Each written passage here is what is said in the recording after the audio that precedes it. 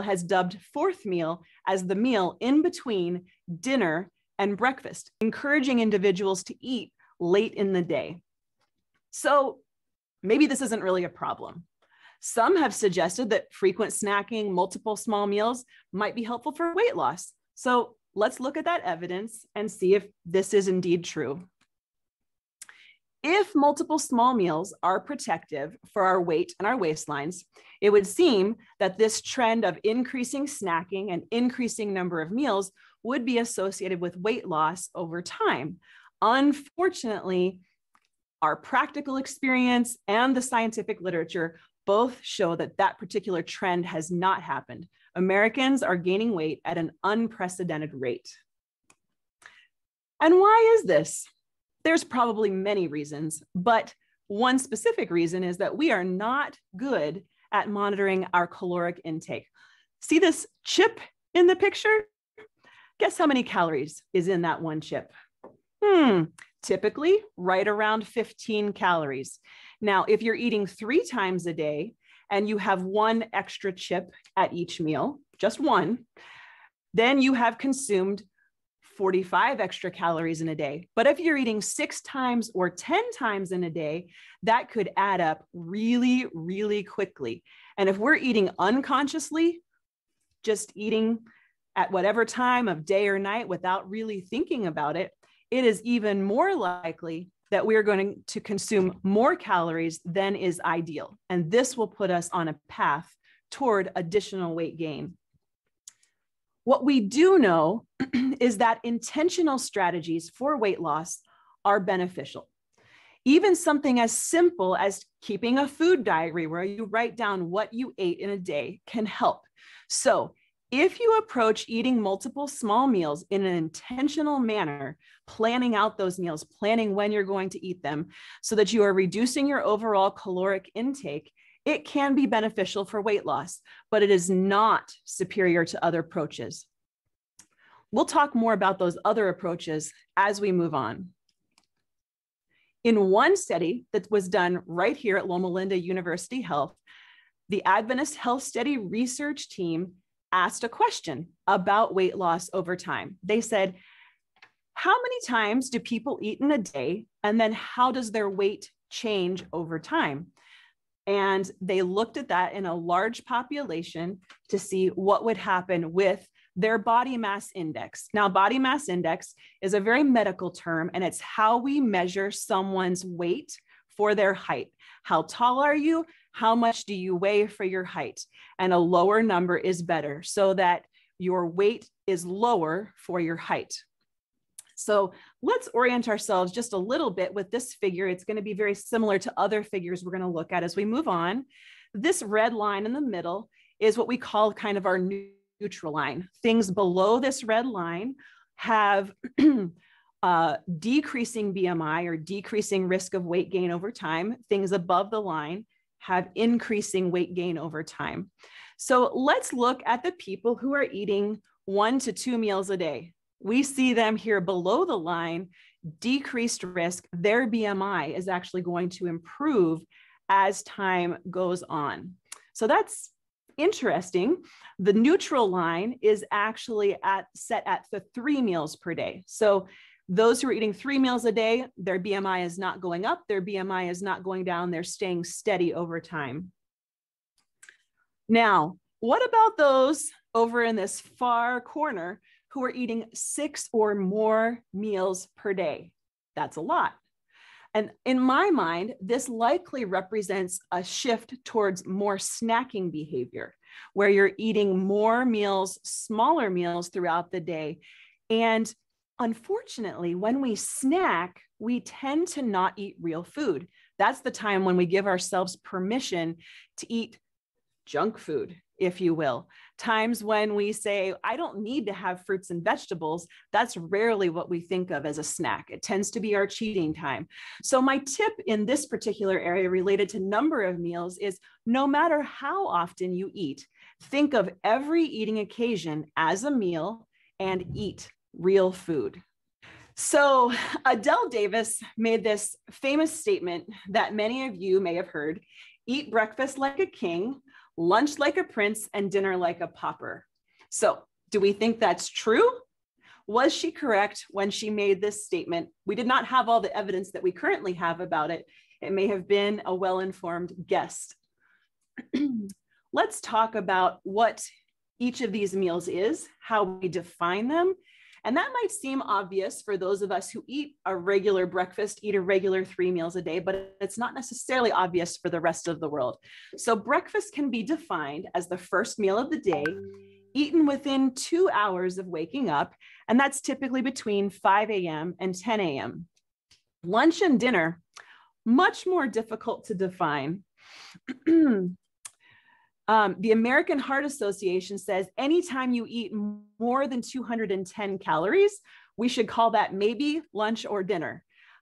It's obviously not breakfast. And I think that one of the ways that that I think about this is different cultures.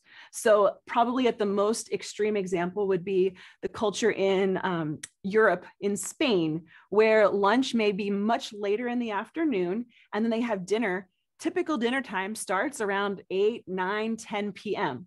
And so every culture is a little different, and that's why it makes it difficult to define this. I think as Americans, we actually have more standard expectations for what lunch and dinner is than the rest of the world. So is breakfast the most important meal of the day, like our moms taught us when we were rushing out of the door in elementary school or high school? Well, let's look at the evidence. Here we have the red neutral line, and those who are friends who are not eating breakfast sit right on this line. So their BMI, their body mass index, their weight for their height is not changing over time. It's stable. So I guess that's good news. But here's the better news for the rest of us who do eat breakfast. We can see that although our friends are up here, we are down here, having a relative change of improvement in BMI over time based on the category of eating breakfast. So I've been a fairly regular breakfast eater, except for a brief hiatus in college. And this made me thankful that I've been doing it all along. So in addition, there are some specific risks to skipping breakfast. So we know that there's the benefit of having a lower BMI, but those who skip breakfast do not get as much vitamins and minerals throughout their day. Those who skip breakfast only get 41% of their vitamin and mineral intake versus 74% who do eat breakfast. They get a much larger percentage of those vitamins and minerals that they need. It also is associated with a higher blood sugar, which increases the risk for type 2 diabetes. And it increases the risk for high blood pressure and high cholesterol. And as we all know, those are then associated with increased risk of heart attack and stroke. So the simple tip for this one, eat breakfast. It's good for you and good for your waistline.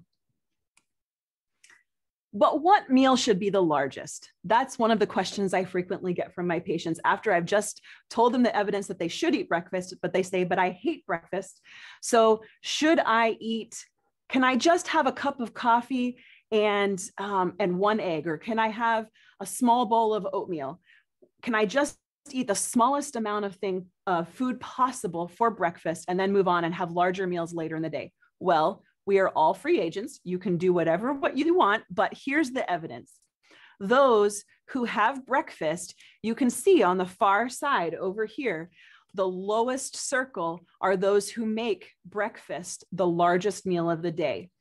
Having lunch as the largest meal is also protective, but dinner as the largest meal should be avoided at all costs. So if you're not naturally a breakfast friendly person, you could maybe make that meal a little bit smaller, make lunch a larger meal, and then minimize breakfast. But regardless, dinner should be quite small. There's additional risks for this if dinner is the largest meal, and it has been associated with increased risk of cardiovascular disease. And that's very concerning. So my tip is, if possible, if it works with your rest of your life, you're able to do it, make breakfast your largest meal, lunch slightly smaller, dinner a bit smaller yet. And no discussion on this topic would be complete without addressing intermittent fasting, which is one of the most popular topics in nutrition and weight loss science currently in our American culture. So there's actually 3 types of intermittent fasting. Most people are not aware of that fact. So we'll talk about each of them and a little bit about the science behind each of them. First is alternate day fasting. This is where you feast one day, fast the next day, feast one day, fast the next day. You keep alternating every other day, feasting or fasting. Periodic fasting has kind of 2 different patterns. You can have what is known as a 5-2 pattern. You may see that in the literature, where you feast for several days. You have 2 fast days consecutively, and then you continue to feast. Or you could have non-consecutive fasting days interspersed among those feasting days where you have a shorter length of fasting. Now on to the one that most people think of when they think of intermittent fasting. This is called actually time-restricted feeding. And you may have a friend who says, I eat in a window of time. I do intermittent fasting. This is what they're talking about, that they have a time-restricted window when they eat, and they don't eat for the whole rest of the day. Typically, these windows can be as small as 4 hours or as large as 12 hours. So let's back up a little bit and talk about the alternate day periodic fasting approach and the evidence around that. And then we will come back to the time-restricted feeding. With alternate day fasting, those who are successful on this who are not successful on this dietary approach tend to have a problem with overeating on their feast days, or they eat unhealthy food and more calories on their fast days because they're not closely monitoring their intake. As long as they don't do that, if they feast and just eat a normal amount of food, there's not any typical guidelines for this, but they eat maybe the typical amount for a day or just a tiny bit more. And then on their fast days, they can have between 0 and 100 calories, depending on the type of feast fasts that they choose. This average reduces caloric intake by about 25%.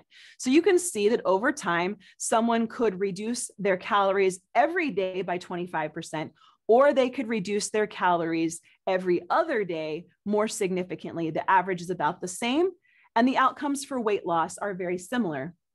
Over 12 weeks, people tend to lose, in most studies, between 4 and 8% of their weight. This is associated with lower blood pressure, lower triglycerides. However, in some studies, the cholesterol has not improved. And so we would encourage you, if this is an attractive pattern, to keep an eye on your cholesterol and see if your cholesterol does go down, if that's one of your laboratory values or risks that you are following. In addition, this is probably not an ideal plan for diabetics or those who struggle with blood sugar control, because the risk of hypoglycemia is real, especially if they do the 5-2 pattern where they have a 48-hour window of fasting. So if you want to follow this pattern, I would highly recommend that you discuss it with your healthcare provider if you have any health conditions, especially if you're going to do the 5-2 pattern, and monitor yourself for hypoglycemia, see how you feel. And some patients say that they find this particular pattern really difficult in the beginning, but then after 1 to 2 weeks, their hunger cues begin to improve as their body adapts to the pattern, and it becomes easier to follow the diet. So this is probably less popular, but can be an effective tool for weight loss, but probably not superior to what we typically think of, where patients are just focusing on reducing calories every day by a specific amount. So the take-home point for this is, if you want to have feast days and fast days, we need to make sure that our choices are healthy on both of those days in terms of how much calories we take in and how the quality of those calories on each of those days, so that we're not eating junk food on our fast days because it's the freebie day. And so we're eating 500 calories of cookies.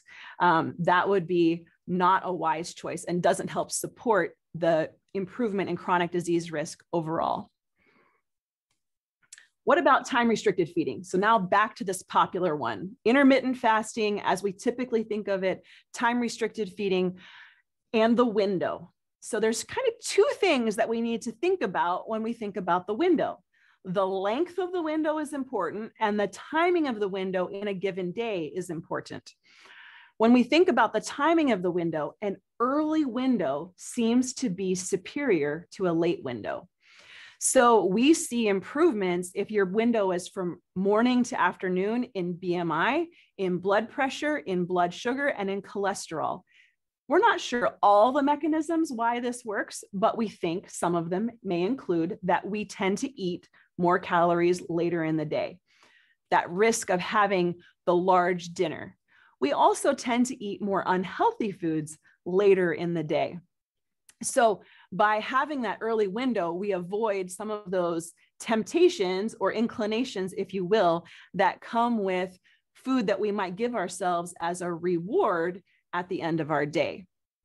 The other thought process about this window timing is that this correlates well with our natural circadian rhythms. We get up in the morning, we are getting ready to be active for our day, so we eat our food, and then we have all day to burn that energy. And so that aligns better with our circadian rhythms or our sleep-wake cycles.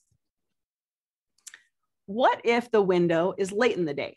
I have a lot of friends who prefer this particular method because it's nice to go home in the evening and have dinner with your family. And so there's some social cues that seem to work better with a late window of time-restricted feeding.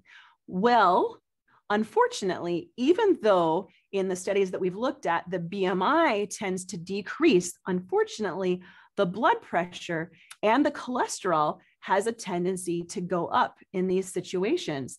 And so because of that, I would recommend avoiding this particular pattern, and at a minimum, monitoring your blood pressure and cholesterol and seeing if it's being negatively impacted if you do have a late window in the day. And this kind of makes sense, again, with the whole circadian rhythm idea that you wake up in the morning, you work throughout the day, you burn all those calories, and then you eat and go to sleep. It's a little more biologically aligned to eat early in the day, burn the calories, and then go to sleep once our stomachs are empty and our whole body can rest overnight. So as much as possible, it's preferred to plan a window for eating that's as early in the day as possible, that you can do consistently, so that you're not switching from one thing, one plan one day to another plan the next day, early window, late window. Plan a consistent window, but as early in the day as possible will be better for your overall health from what we're able to see in the current literature. What about the time in between meals? We know it's better to eat less frequently, as we saw in some of the earlier slides, and to have larger meals at the end of the day. But how much time do we need in between those meals? It does seem like it's best to have a bit longer rest period for our guts in between those meals.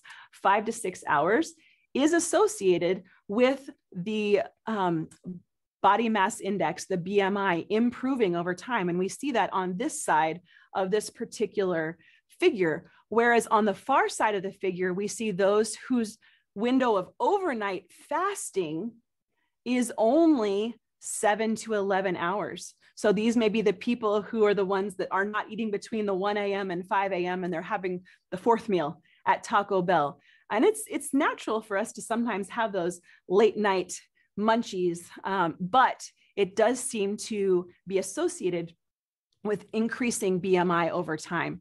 So 12 hours overnight fast seems to be a minimum for health benefits. 14 hours is ideal, but you can continue to get more benefit if you go up to 18 hours for that overnight fast. So that would be a very short window in the daytime of eating, and then 18 hours overnight where you are not consuming any calories.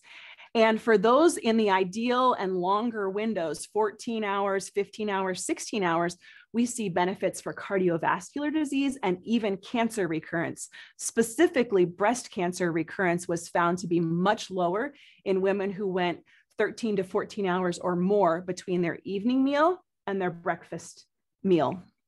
So this is actually what I personally do myself. As much as possible, I try to eat breakfast where you see those yellow circles on the screen. I try to have my breakfast around 7:30, and then I try to have my lunch between 1 and 2 p.m. I push it off a little bit. I eat a healthy, filling, significant breakfast. It's a really big bowl of oatmeal with nuts and fruits and lots of good things, seeds. And when I eat something that's not processed, I actually do not find it that difficult to last until the early afternoon. If I eat more typical cold cereal, I have that sense of needing to eat a little bit sooner. And you may be different, but that's how I feel. So then I'm able to make it until 2 o'clock. I have my lunch in the afternoon. Again, nice big meal. Make sure that I have vegetables, that I have beans, legumes, maybe some nuts, maybe some whole grains. And then I don't eat again until the next morning at 7:30. And I've had amazing results with my patients who followed this meal pattern. Their blood sugars improve, their weight begins to drop, and overall their chronic disease risk factors begin to improve. Now, sometimes I can't do this due to social reasons. There's a meal served over noon and I have to eat it, or I know that there's going to be a dinner that I'm going to participate in, and for social reasons, I want to engage in that. If that's the case, I maintain the same large breakfast, have a medium lunch, and then try to eat a very, very light dinner. So just kind of have more of hors d'oeuvres for dinner if it's a served meal, and to cut back on those calories a bit. And that has seemed to be helpful. So I would recommend that you aim for at least 14 hours between the last meal of the day and breakfast the next morning for better health outcomes. Next, we did not discuss water-only fasting on the slide about intermittent fasting because it is a slightly different type of fasting, but no conversation about fasting would be complete without talking about this. And I'm going to just touch on it very briefly. The evidence is quite compelling that hypoglycemia risk and also risk for electrolyte imbalances can be significant. Also, if you're doing this for weight loss, within the first 3 weeks, you lose more protein than you lose fat. And that's not what any of us want when we're trying to trim our waistlines. So you have to go beyond that 3-week time period to see the fat loss overtake the protein loss. And that type of a fast should only be done under intense physician supervision. So in general, fasting for more than 1 to 2 days is not recommended for weight loss. So here's a few quick tips. Eat early, including breakfast. Have 2 to 3 meals per day. Maintain a schedule that's as consistent as possible to align with your circadian rhythms, and also so that you're not treating your body to a jet lag experience every single day by changing up your meal cycle. Try to fast at least 14 hours overnight as often as you can, and no snacks. Think of every meal, even if it is a snack, as an opportunity to eat real food with all the bright colors as we've shown in this picture here.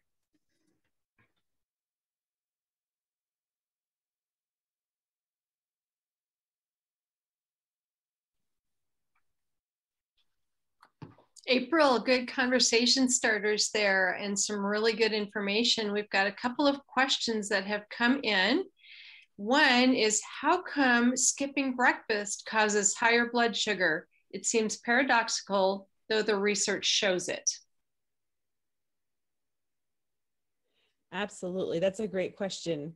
Well, when you've been fasting for a little while, your pancreas secretes a hormone called glucagon that then tells your liver to release glycogen, which gets converted into glucose. So basically it kicks off a pathway that ends up in sugar production from your own liver, from your own body. So even though you haven't taken anything through your mouth, your body is telling you that it needs to release that glucose from your liver.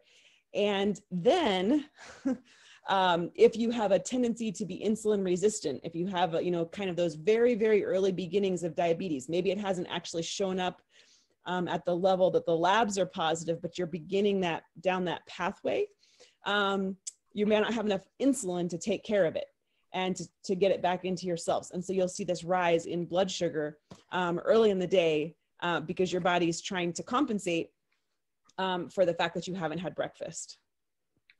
Thank you. And Dr. Wilson, another one, if you are a vegan who is underweight, how can you increase your BMI in a healthy way? That is also a good question. I have a patient who actually I've been helping them with this over the past couple of years. And, you know, it's not, it's kind of the opposite problem that many people struggle with. Many people are struggling to lose weight, but some would like to gain a little bit of weight. So generally, I recommend that they look for within plant-based, plant-strong options to look for foods that are more calorically dense. So the least calorie dense foods are often your greens, lettuce, kale, broccoli, you know, some of those types of foods. And they're still excellent options. You shouldn't cut them out of your diet entirely, but you might want to move your diet a little more towards maybe some beans, some grains, and then probably one of the other ones that can be helpful is some of the nuts and seeds, if you have access to that, or, you know, it fits into your budget. It would also be a time, if you're truly borderlining on the underweight, to maybe think about some of the things that I would consider to be not 100% whole food, but pretty close. So nut butters would be one example. Almond butter, peanut butter, cashew butter, sunflower seed butter. For my general patient, I would say, you know, try to avoid those because they're pretty calorically dense. It's easy to take in a lot of food in a very short period of time and maybe add a few extra calories on. Or for the underweight person, that can be a reasonably healthy tactic to try to bump those calories up a little bit and have some safe, healthy weight gain over a period of time. Thank you. This person also said, thank you so much for the very enlightening lecture and the information shared. Another question, is the quality of food we eat more important or meal timing more important? That is a very good question. I think that they probably both matter. And I think that the quality of the food is certainly important, but we're learning more and more about how that time, particularly like late in the day, can really have an impact on how our body handles those calories, how it processes them.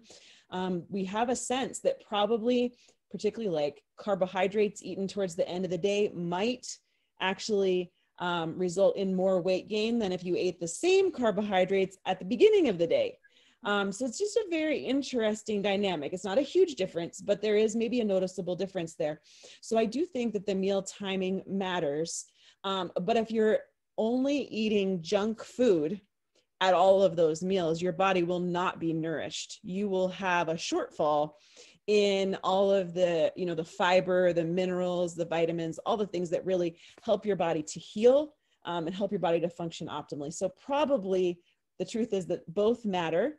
For people who have to kind of choose between one or the other, I would say try to maybe look at the quality of the food slightly ahead of the timing piece, because I think we have more compelling evidence for that particular part. But I think that ultimately both are very important. Great, thank you. And another question that came in, and I will encourage the attendees, please put your questions into the Q&A and we will answer those as well. Another one that came in, any suggestions for people who do not like breakfast? That's a very good question. So if you just don't like breakfast and don't like eating it, generally I'll suggest trying to start with something light that is a food that you like, that's relatively easy to grab and eat. So a piece of toast, whole grain toast, an apple, you know, maybe you take it with you in the car. Sometimes I'll recommend to people to wait a little bit if it's hard. So people don't like to eat right when they wake up. So, you know, wait 20 minutes, wait 30 minutes, wait an hour. It's still better to eat something, you know, an hour or two after you've woken up than to wait all the way until 2 or 3 in the afternoon.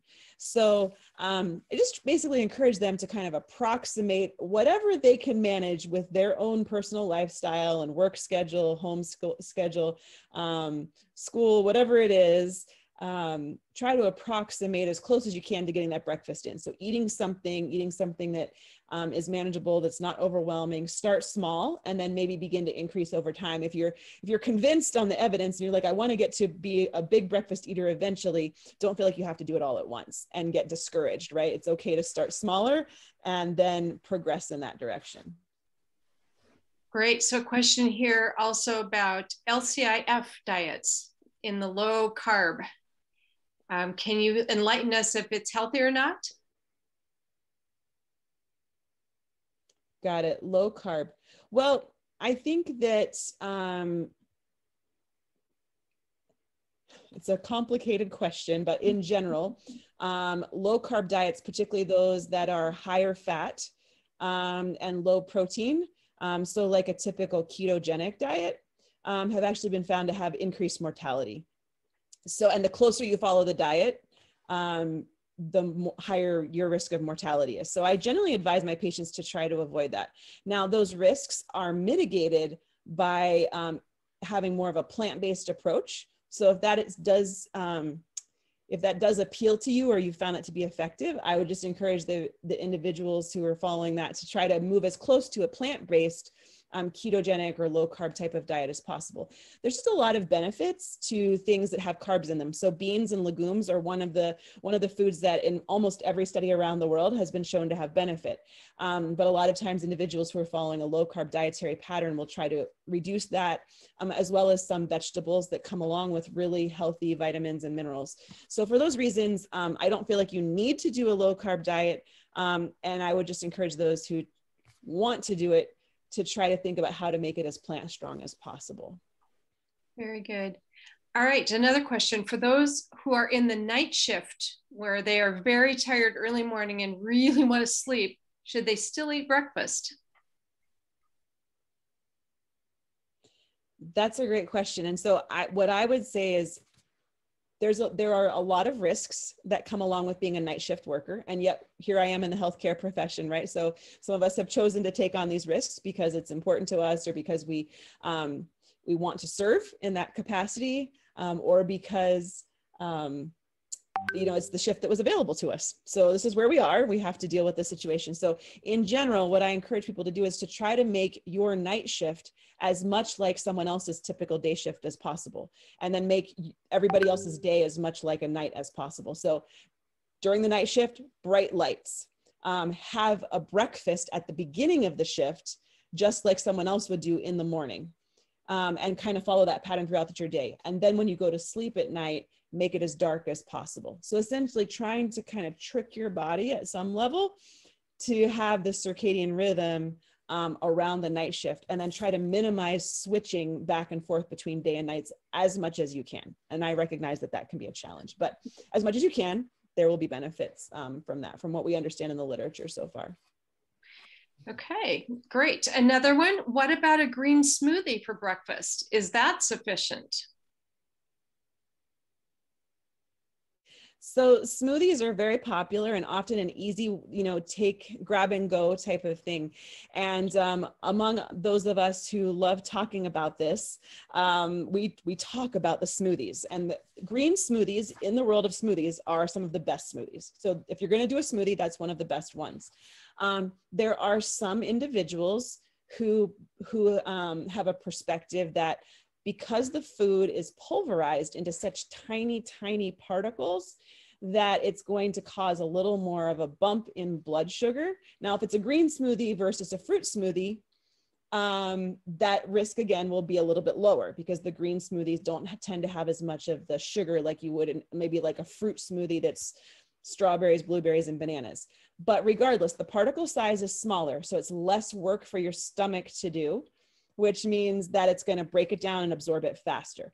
So what I would say is, if you have the opportunity to chew your food, that's usually better.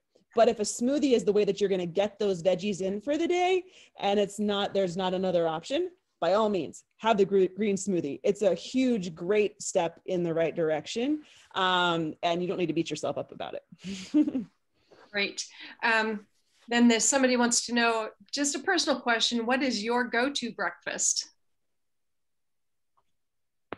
My go-to breakfast. Rolled oats. I actually make it in the morning. So it's very popular as something called overnight oats, but I don't make it overnight. I actually make it in the morning, just kind of like a cold breakfast cereal, but it's rolled old-fashioned oats, a small handful of slivered almonds, and then always blueberries. I usually have frozen blueberries, but it could be any type of fruit that you like, and then something else. So maybe half a banana or some strawberries or raspberries or blackberries. The blueberries are pretty sweet, so that helps me to be able to eat it without feeling like I have to add any other source of sugar or anything like that. And then I top it with either soy milk or almond milk, typically soy milk.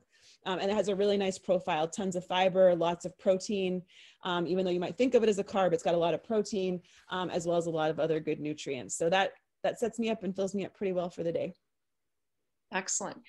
Someone here is asking, what can I do that eating vegetables and fruits will be delicious and appealing to me so that I can lessen and avoid meat foods, processed foods?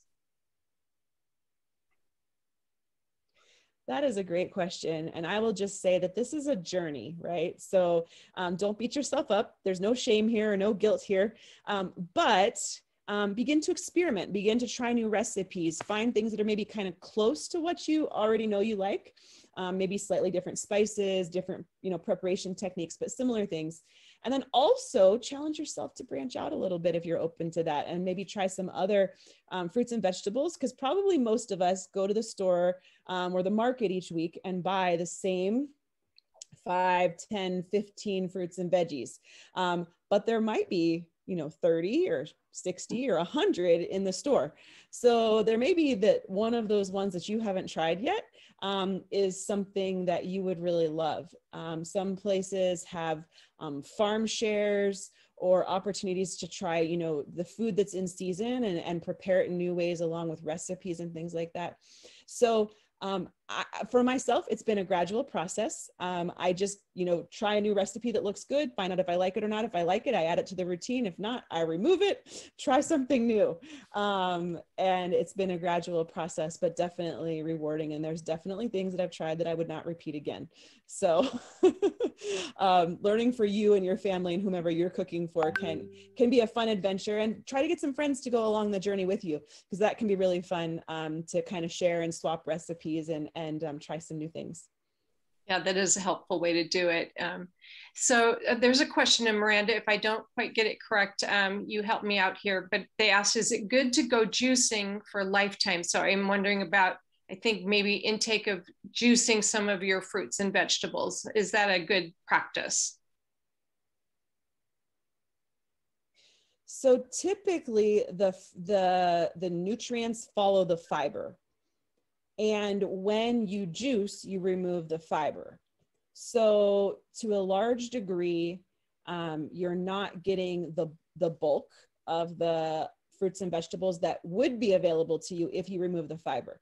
There are some scenarios, certain diseases and things, where there's been some studies that have shown that juicing may actually be beneficial because without having all the volume of the fiber, then maybe you can get more nutrients in, but I'm not fully convinced of that yet, because if you look at kind of a before and after of the same ingredients, non-juiced, maybe you throw them into a smoothie, so everything is there, even though it's ground up into a small particle. You look at it after it's juicing, and it's often somewhere between 5 and 20% of the nutrients that would have been in that item. The vitamin A, the vitamin C, all these different things that are so good for us, it's so much lower if you've juiced it and the fiber is gone. So as a general rule, I encourage, if that's something that will be helpful to you as a technique, try to go with the smoothie so that you're still getting all the nutrients. Okay, that's good. Okay, so I want to have a treat. Is there an ideal time to have it? And when I'm thinking treat, maybe I'm thinking a bite of chocolate that might not be always approved, but when can I have a treat? Sure. Right. That's a great question, because we do have celebratory meals, right? We have times when we want to celebrate a birthday or a holiday or something like that. And we may not be as careful on those occasions about every single bite that we eat. So interestingly, we tend to often have these less healthy items with our lunch or our dinner. But remember earlier when I mentioned about how eating carbs, particularly late in the carbohydrates late in the day or treats later in the day kind of is handled differently. It's actually probably best if we eat that treat food, whether it's a piece of chocolate or a cookie or a bite of cake or, you know, whatever it is, probably best to have it as early in the day as possible. Maybe with breakfast, which is not how my mother raised me. She said I had to wait till dinner and have it after the meal. But there is something to suggest that having it earlier in the day is better. And then I just recently heard some emerging evidence. I don't know if it's going to turn out to be true when we look at it, you know, in bigger studies, but that perhaps eating those treats at the end of the meal is better. So that is often the pattern, but they also talked about, like, sometimes when you go out to eat, there'll be a basket of bread put on your table. It's actually better to eat, even if you eat the same amount of bread and the same amount of food over the course of the meal, eating the bread at the end of the meal instead of the beginning helps with the way your body processes it metabolically, which I thought was fascinating.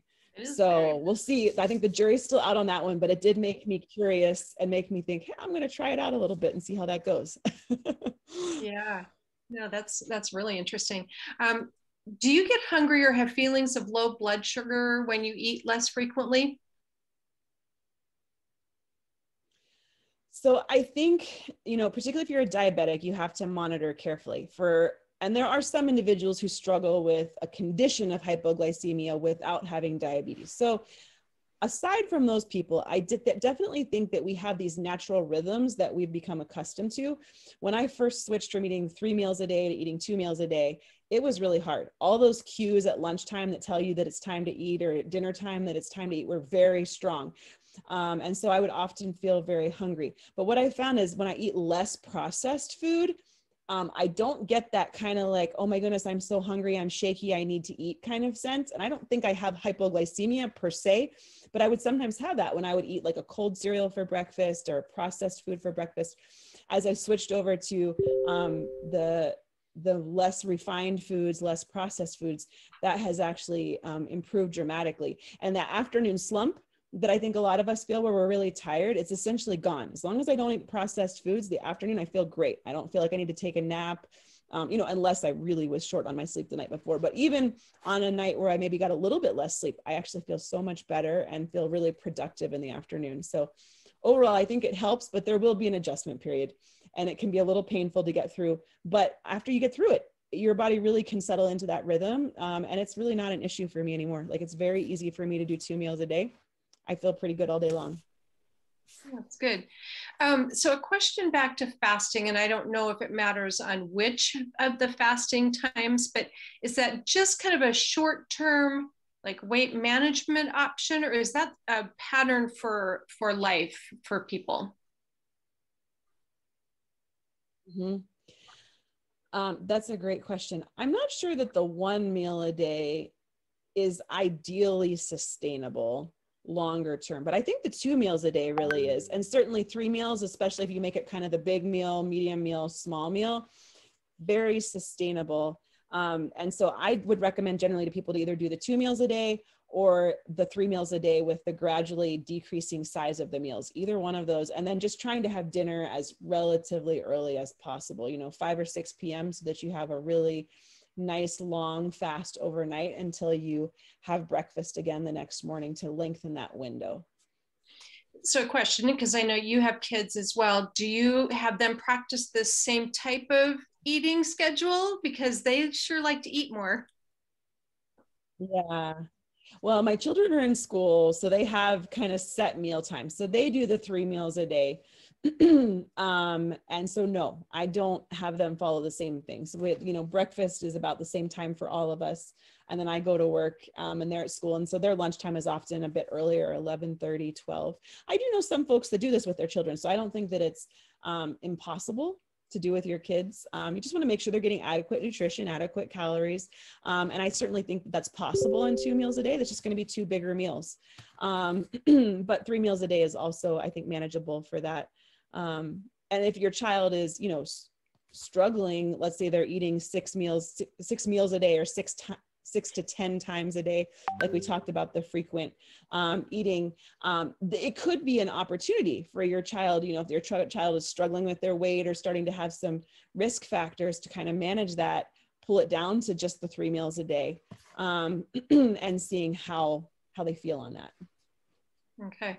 I think that's helpful. Because I know when they hit those growth spurts, it feels like sometimes you can't feed them enough because they're always hungry. And it's making sure, number one, that it's not processed food, but it's also just things that are going to keep them full.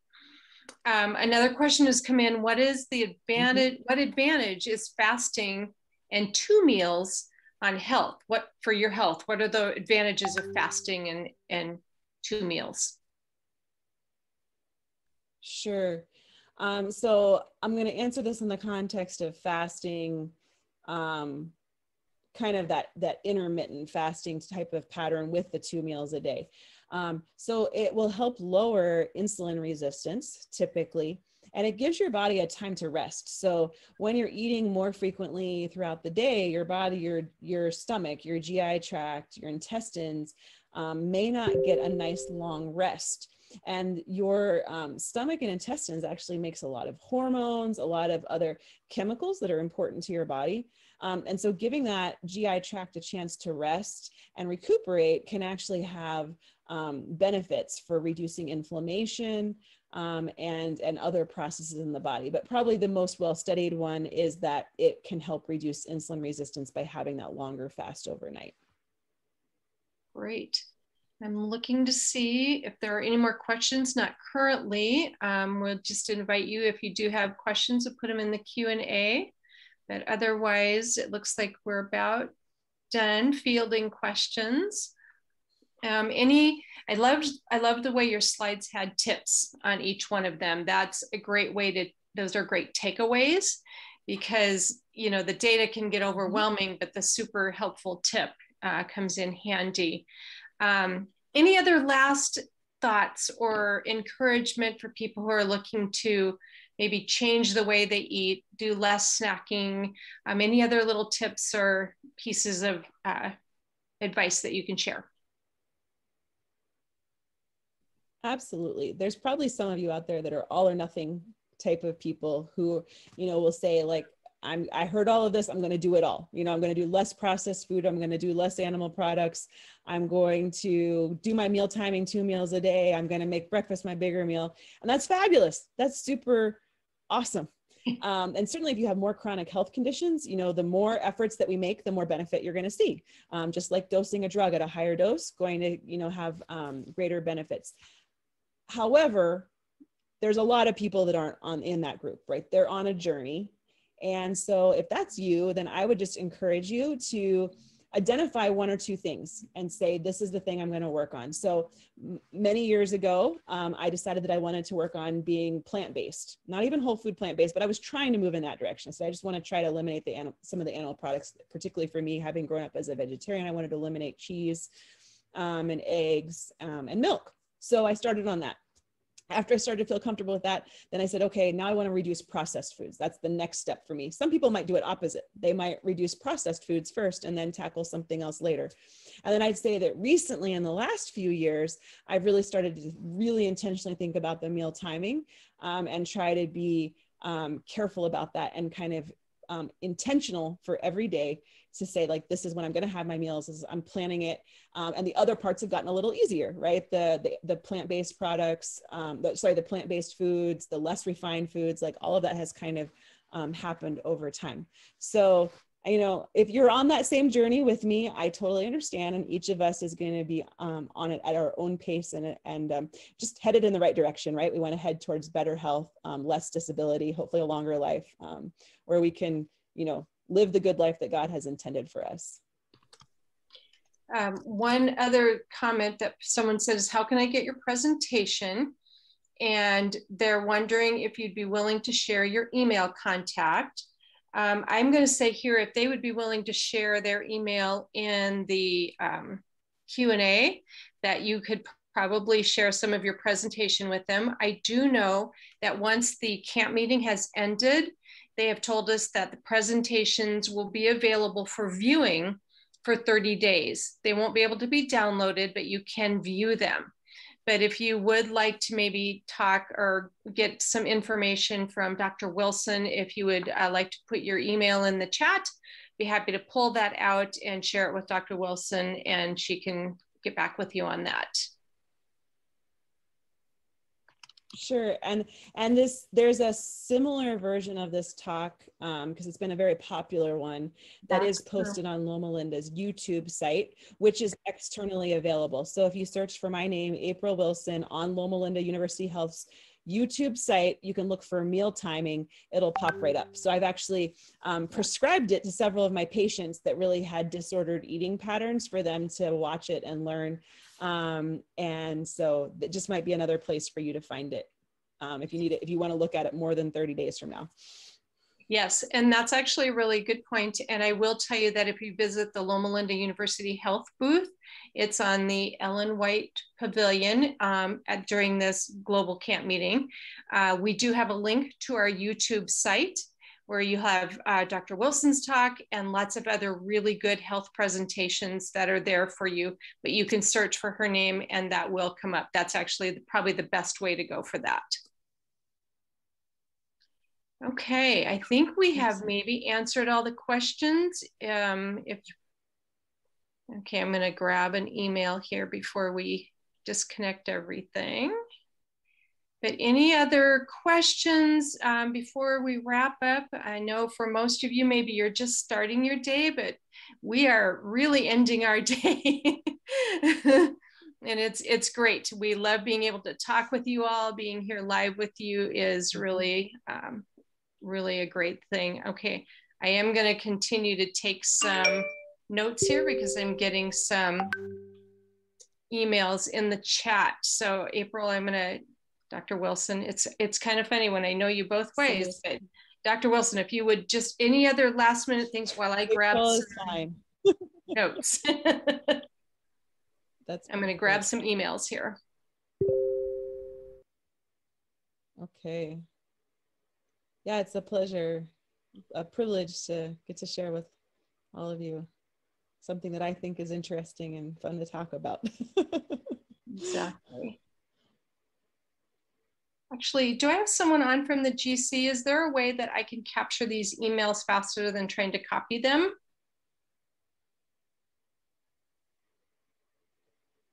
I think we maybe get a list of everybody who attended, but I am gonna, just because it's gonna take me a minute to sit here and copy these, but it's great. Sorry, did you have a question about something? So people are giving us their emails because they would like to get the presentation and get other information. Is there a way that we can capture these emails after the presentation is over? You'll get a list of all those who attended your seminar. Perfect. At the end, so probably early next week you should receive all of the emails. Okay, so to those of you attending, I am going to not kind of try and keep grabbing all of these emails. That was more than I thought it was going to be. But we will get them as once they send those to us, then we will send you some of the links we talked about to YouTube and get you directly to Dr. Wilson's presentation. So that's really good news. All right, I think I'm going to double check. They're thanking you for your time. And we're grabbing emails. So that is it. Dr. Wilson, thank you so much for sharing your expertise with us this evening and this morning and wherever we may be. And thank you all so much for attending. Wherever we are. That's exactly right.